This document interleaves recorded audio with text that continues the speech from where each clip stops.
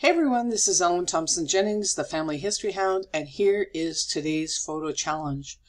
Today I challenge you to upload 50 photos to your account at Forever. How do you do that? Once you're into your library or your albums or your tags, you can upload. So when you upload to your library, that is to your overall library. That's where you keep absolutely everything.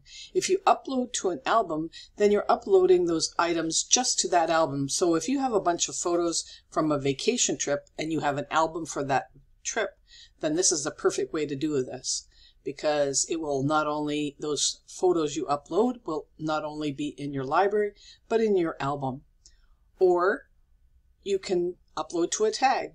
So if you have a tag for a specific person, then you can go into that tag and you can upload from there, and now all those photos will not only be in your library, but they'll be in that tag as well.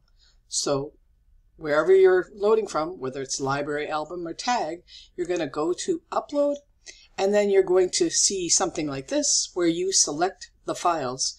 Now you can see below that it tells you all the different types of files that you can upload. So you can upload photos and documents, videos, audios. I have absolutely everything that I own at Forever. So videos, audios, photographs, even my genealogy.